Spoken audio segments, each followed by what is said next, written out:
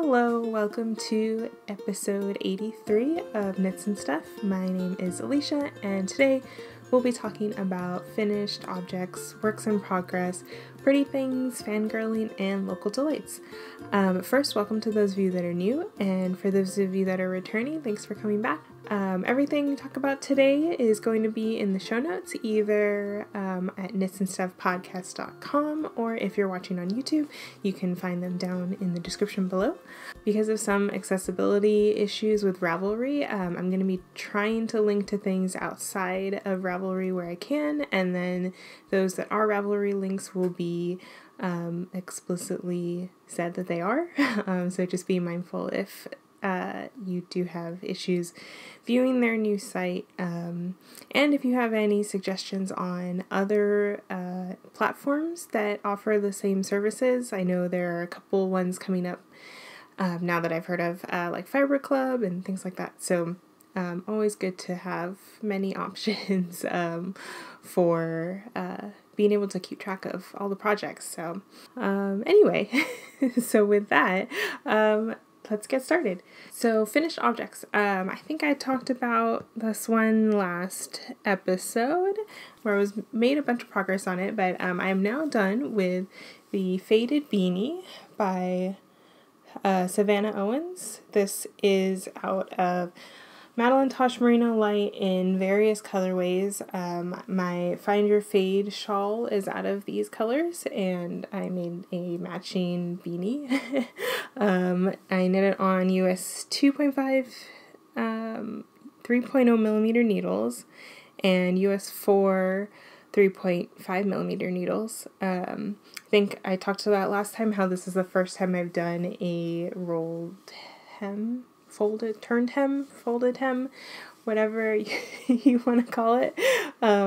So it's just basically a double layer of knitting where you fold it over and then you get this kind of thicker hem. I like how it looks on this.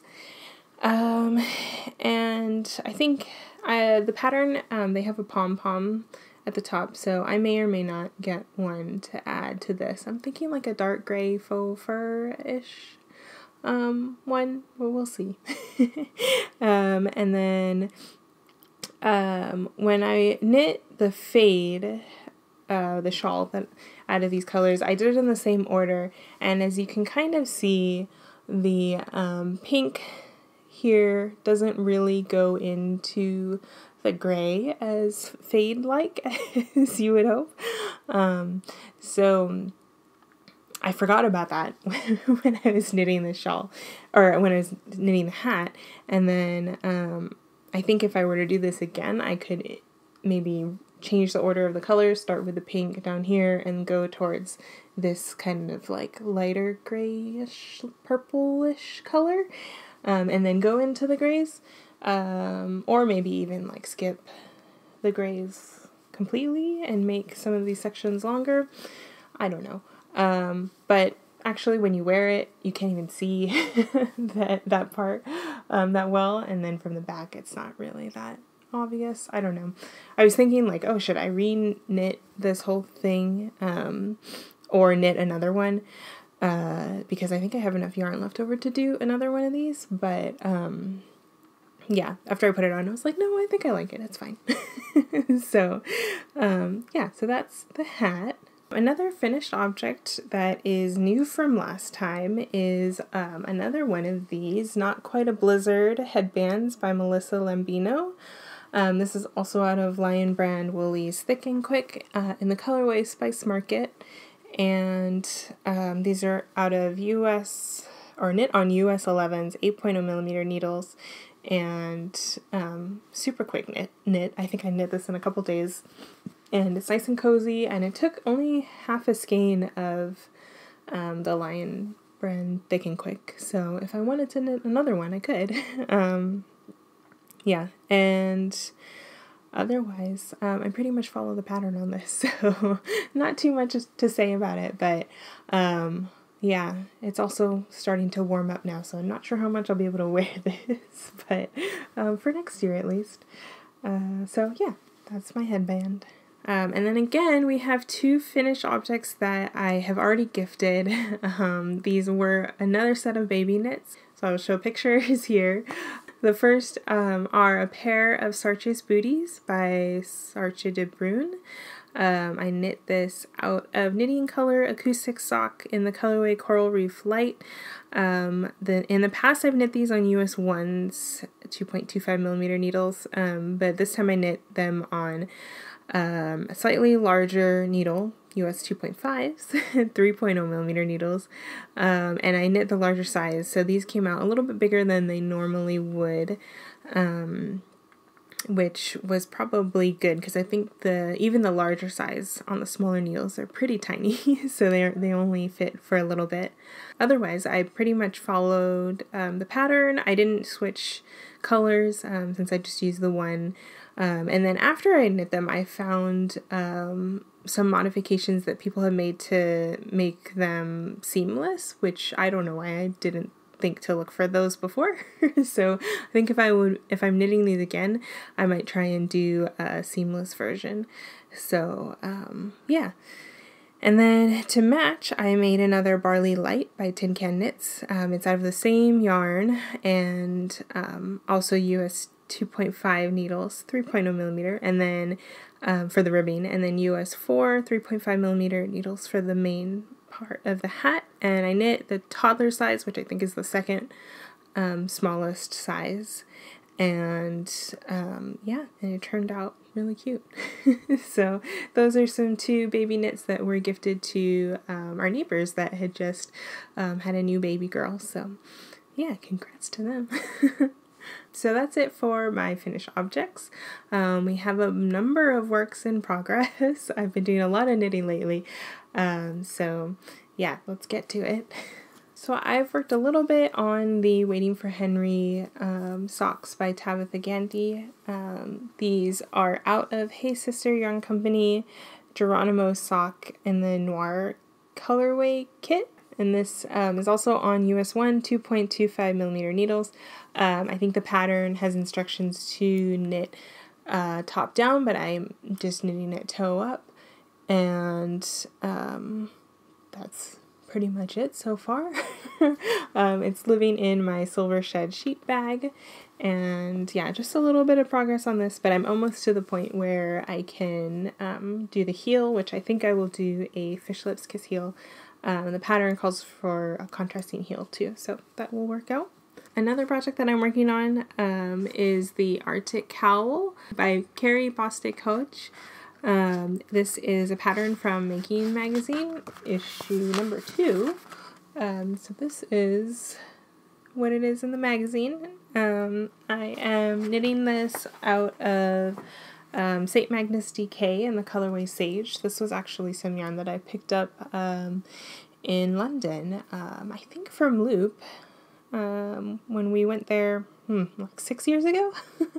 So yeah, this is actually one of the yarns that the pattern calls for. It is a 50-50 Angora wool blend, and it's quite soft and fuzzy. It's got a little halo to it from the Angora. These are knit out of or on US 5's 3.75mm needles.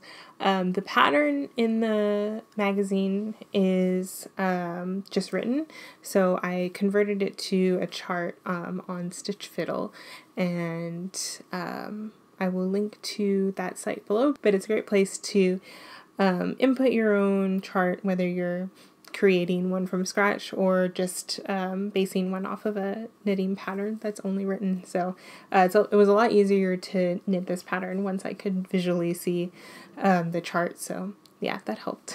Yeah, and otherwise pretty happy with it so far. I think I'm about halfway done, a little more than halfway done, so yeah, it's coming along quite quickly. So next to my work in progress is a ghost, not a traditional ghost, but this is a Destiny ghost. It is how would you describe it? It's your essentially like AI slash assistant slash something in one of the games that I play called Destiny, and if you've been a long time watcher, then I think I mentioned this way back when I first got the game. But yeah, I am making a little, essentially like amigurumi version of your ghost companion. It's basically an AI companion. And this is the second one that I've made. I don't remember if I showed the first one on the podcast. But yeah, I'm hoping to make a bunch of these to give as gifts for my friends that I play with. So yeah, I figured they would be a good like clan gift. So yeah, that's the ghost. It is, I'm knitting this one out of Malabrigo. I have some leftover Malabrigo in the colorways Va, Pearl 10, and Pearl. The greenish, dark green color is Va, and then this is Pearl 10, and the white is Pearl. And yeah, it's quite squishy. It's a lot softer than the other one that I made, which was out of Red Heart acrylic yarn. So yeah, it's a good project to use my leftovers in. So anyway, that's my little ghost. So a bigger new work in progress is a new sweater. So yay! I am knitting a Boxy out of Madeline Tosh Euro Sock in the colorway Moonstone. This is my swatch. I pretty much hit gauge. I think it's a little bit, I think after I blocked it, it's like half a stitch larger, I guess, than what the pattern calls for, but I think that will be okay based off of the ease that's built into the pattern, and then hopefully when I work on the sleeves I can try it on and make sure that it fits right, but I think that'll be fine. So I actually got this yarn as part of a sweater club like many years ago now. And I haven't done anything with it yet until now. I think the Euro Sock is actually a light fingering weight yarn, but based off the gauge swatch, that it's actually like turning out okay in gauge. So that's good. I am still on the ribbing. I'm going to be doing a little bit longer ribbing than what the pattern calls for, just so it doesn't flip up or anything. So yeah, Boxy is if you're not familiar, it's a boxy shaped sweater. It's lightweight. At least this one is. I think there's a worsted version of it. So it's a good, like, kind of spring, slightly warmer weather wear, sweater. And, yeah, it's knit from the bottom up. So starting with the ribbing, and I think I'll do about 10 rows of ribbing and then, go into mainly stockinette stitch. And I'm going to be doing, I'm planning to do helical knitting again. So I haven't decided if I'm going to alternate just 2 of the skeins or 3 or all 4 in the helical knitting, so we'll see when I get there. Right now I'm just doing the ribbing out of 1 skein because I think that will be fine. And then, oh yeah, and then this is knit on US 4s, 3.5mm needles. And yeah, it's living in my little bag. I'll have to look up forget who made this, but it was a gift, and I love it. The octopus with all of the yarn and working on their little colorwork scarf. So yeah, I'll put in the show notes, or the description box below where this is from, but yeah, little project bag. Next project, last work in progress. Oh my gosh, there's so many. These are the Keep Going socks. This is out of, you might recognize, Knitting Color Acoustic Sock in the colorway Coral Reef Light. I had some leftovers, obviously, from the baby knits that I did, and I really liked these colors. They're so like Eastery and like spring and pastel. So I wanted to make some socks. I should have enough if I do contrasting heels to finish a pair of socks. So hopefully. So this pattern is by Chase Clark. I think it was featured in Black Squirrel, the Black Squirrel Yarn Shop. And I think it is available on their website, blacksquirrelberkeley.com. So it's just this pattern with a little simple detail, like purl stitch details on it. It is a free pattern, so you can find it on Black Squirrel's website. It's just a nice simple design to give a little bit of interest to the pattern, but yeah, and also I managed to skip the first few purl stitch pattern, I guess, stitches in the beginning of this. I think when I was casting on, I thought it started later and I wasn't really checking the pattern until I realized, oh, maybe I should look at the pattern and see when the purl stitches start, and they started pretty much at the beginning. So, but I think it works out okay. I kind of like how it looks without the design detail all the way to the toe, so I'm fine with that. And then these are on US 1s 2.25 millimeter needles. These are actually my Addy Turbo Sock Rockets. I haven't knit with these in a while, but I figure I should distribute my knitting across my different needles. So yeah, and then this is living in Chicken Boots bag, the little sock project bag, and that's all of my works in progress.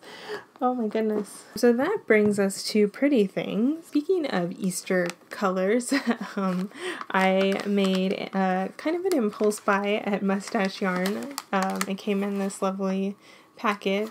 So I picked up a perfect self-striping sock, skeins in the colorway for Peep's Sake. It is basically striped pastel rainbows with contrasting brown, and yeah, it's so cute. So yeah, these will be a pair of socks eventually, but yeah, that's one new stash enhancement. And then also for pretty things, I am wearing it. This is a sweater. It says "Don't stop, knit it, knit it." I love it so much. It's from Nerdbird Makery. I missed the first update when they were released, but then they restocked and I was able to snag. So this is the cropped version. It's super soft. I really like it. The only thing that I'm not used to is that the sleeves, like, when I move my arms around, the sleeves kind of come up a little bit more, and I like to have my sleeves kind of like cover my hands. So that's, I don't know if that was part of the cropped fit. It just happens to have slightly shorter arms, but otherwise, I mean, it's a perfect sweater. So yeah. And then also, I am wearing some cute handmade earrings that one of my friends made for me. So not exactly something I bought, but a gift.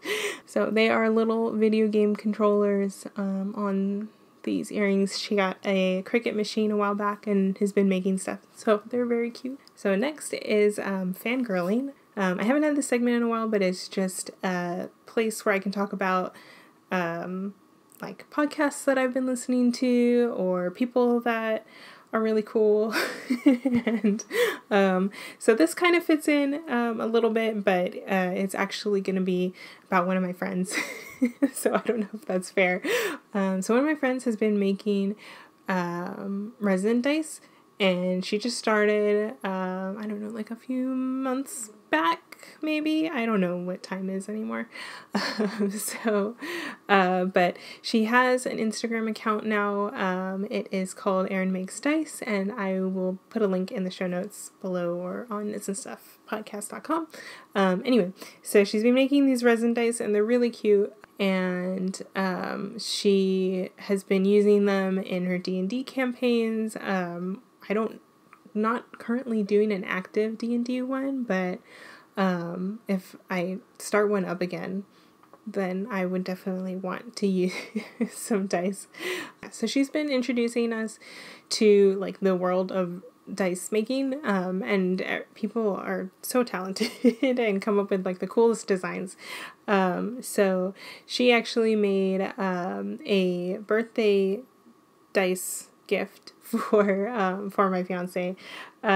He's really into Pokemon, and so she made a Pokemon themed die. So if you've seen a Pokeball before, this is what it looks like.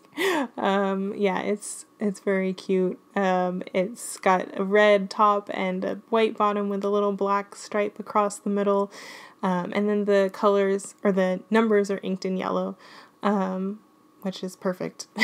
So yeah, it's really cool. And she's made a bunch of other fun colored dice and keeps experimenting. So it'll be fun to see what else she makes. And I am definitely going to put in requests for dice for me.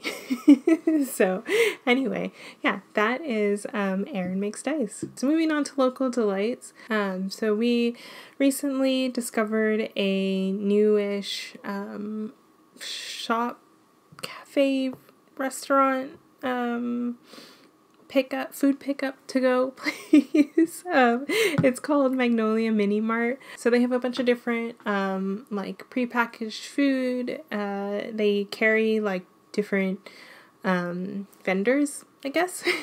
They have like pastries from one vendor and like spam musubi from another, and just like different like prepackaged like sauces or jams and like all kinds of different things, I guess. They're really tasty though. So we tried a couple different things. They had hojicha jam, which was like a jam that you could spread on toast, basically, that tastes like hojicha tea. And then they had different pudding cups. So there was a matcha pudding with strawberry sauce and brown sugar milk tea pudding. Both were delicious. And then we got a couple of pâté choux.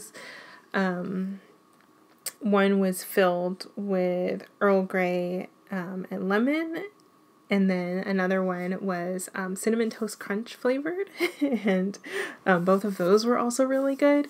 So they were very tasty, and they also have a bunch of savory stuff, kind of like pantry items too. It's just a huge variety of things that you could pick up. It's located in West Oakland. If you're in the area, you could order online for pickup or get delivery. And I think they also have like coffee and tea drinks too, if you want something to drink. Yeah, anyway, everything that we tried there was really good, so I'm looking forward to trying more. So yeah, that's Magnolia Mini Mart. So that is all I have. I feel like I've been talking forever, although I think I've been going through things kind of quickly. So social media stuff, I am Eliana Knits on Ravelry, if that's safe for you to see all my project notes there. Otherwise, there will be project related things linked to in the podcast notes. Everywhere else I am Unperfect529, like Twitter, Instagram.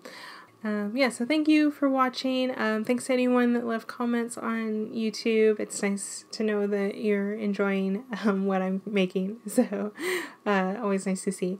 And yeah, I hope to be back in a month. I'm trying to record regularly monthly, so hopefully that will keep up, especially with all the knitting that I'm doing. I might have a bunch of finished things next time too. So yeah, I will see you all then. Thanks. Bye.